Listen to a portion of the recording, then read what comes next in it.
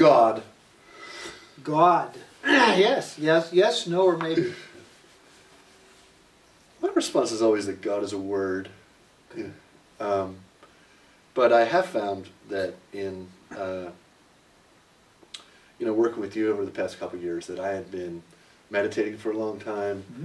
I had been working with attachments, sometimes deliberately, sometimes unknowingly, letting go of attachments. Doing physical practice. I had a big series of openings with ayahuasca. But there was nonetheless a lot that was still there that I needed to let go of, that I needed to surrender in order to really begin to feel free. Mm-hmm. And that in talking with you, I started using God talk. And you didn't instigate it. It just started coming out of my mouth. Mm-hmm. But it was in dialogue with you that I came to understand that maybe one of the reasons I was doing that was because I needed something to surrender to. And that this question about being a theist or an atheist or an agnostic is not really a question about a description of the world. Is it so that there is God or not a God? It's really a question of almost practicality, of what is it that is going to be useful for helping me let go of my attachments. And in that sense, I thank God. Mm-hmm. Mm-hmm. But there's a lot there, so I thought maybe we might want to talk over the kind of uses and abuses of God for mm-hmm. the enlightened life. Mm-hmm. Yeah, I think we've talked about it before, but atheism to me appeared for some time to be an intellectually sophisticated, elegant approach to the problem. And there are some very articulate, intelligent people who've argued convincingly, Hitchens and Sam Harris and many others. And I like reading them because they're so well reasoned. They're very clear thinkers. Yet at the same time, when things started to happen with me, well, I was raised a Christian, and so nominally atheist to begin with, and so the atheistic situation appealed, but I couldn't really get into the atheistic thing. And the more I have looked at it, it seems to be a intellectual arrogance to believe that I have the ability to say that there is no God. I can reason very well, but God, that means God has to be within the intellectual framework I can get my hands around. He may not be, or she may not be. Which is a very bizarre premise to traffic in, right? The idea that if, there is an aspect of the cosmos which we would find ourselves using the word God to describe, not necessarily in any kind of controlled way, we're just using that word, then the idea that it would fit within our rational framework is already a kind of enormous and even irrational premise. And so, it took me as, by great surprise, actually, to have anything but a totally atheistic perspective. I went down to Peru, a complete, I would say, and total atheist, with that kind of arrogance. I overvalued my cognitive mind and thought, well, I've, figured out that there's nothing out there but matter, and this whole idea of a God is just so much blah, blah, blah, people trying to get me to join their club or feel bad about being a human being. And these things are both true. But what's interesting is that as I started to develop, as you were saying, that it starts to become apparent that actually the position of certainty and comfort belongs to the atheist. It was exactly the opposite of what I had been thinking. I thought that, well, these other people need some sort of guarantee because they can't face life in the present. They need some sort of metaphysical comfort that everything is going to be all right. But in fact, atheism is precisely that. Because it says there's nothing that's not comprehensible by human reason, and you're alive and then you die. Pretty comforting worldview if you think about it. But it's not very satisfying, however, to our internal experience, right? My daughter the other day was just, walking around and saying, how did our cells get made? She's 8 years old, and I was like, well, evolution, and my son he's 14, he becomes enraged with some of his creationist friends, right, because they hypothesize that the world is 6,000 years old and so forth. But what's interesting is that there's very little space in there for sort of, really inquiring into the virtues of each position, right? So the atheist virtue has the position has the virtue that it's highly rational and it's fun to read, and it seems convincing for a while. The theist virtue, the theist position has the virtue that there's something bigger than me to which I can surrender, right? I don't have to believe that in that surrender. In fact, part of the thing that has to be surrendered is even belief. You just have to give up this pretension that you are going to figure it out. Now, ironically, this leads us to an agnostic point of view, which I think was a term first developed by Coleridge, Samuel Taylor Coleridge, who visited Pennsylvania. But usually we understand agnosticism as being kind of like, well, I don't really know, But you've talked about it in a way that I think is a little bit more thoroughgoing. Well, there is, I think as with theism, there's really, as I call it, naive theism, where we're told this is how the world is, and I believe in this and that, and here's the rules.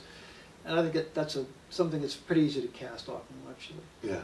But agnosticism sits in a place where it says, okay, I don't know. It can be, oh, I don't know, or it can be, yeah, it's impossible for me to be able to know and to grasp what it might be. As we've talked before, I found once, page turned for me, there was this space there was something that was so vast, so incomprehensibly magnificent, that, I don't know what you want to call it Fred, but there was something there that was so huge that, I don't know what word you want to pick. I mean, Einstein, called it the piper. Yeah. Plays this flute in the distance to which we all dance. And talked about the tail of the lion. He could only see the tail, but he knew the lion was there because the tail was tiny, but the lion was very huge. And I think that's where I've come to, is there's so many serendipities and precognitions and amazing things that happen in my life that I can't explain by anything I could cook up or I could do. So whatever it is must be much more capable than I am intellectually. Right, so it's, the not knowing is actually a technique for coming to the world as it is, right? If we just believe in that, what you were calling naive theism way, then we go around and we just use a map and we say, oh, well, God caused that leaf to blow, and God created that tree, and God is making me say this right now, and all these things. And it doesn't really allow us to encounter the splendor and wonder. It actually explains away the world, the wonder of the world, just as much as that rationalist framework of the atheist. But if we just say, I don't know what all of this is, ironically, you start to notice all of these quasi-miraculous, for lack of a better term, qualities that surround us all the time, and we start to become aware that it was really just our idea that we were God, which is really the egoic idea. Like, I don't know if God exists or who God is or what God is, but it's not I. That's right. Right?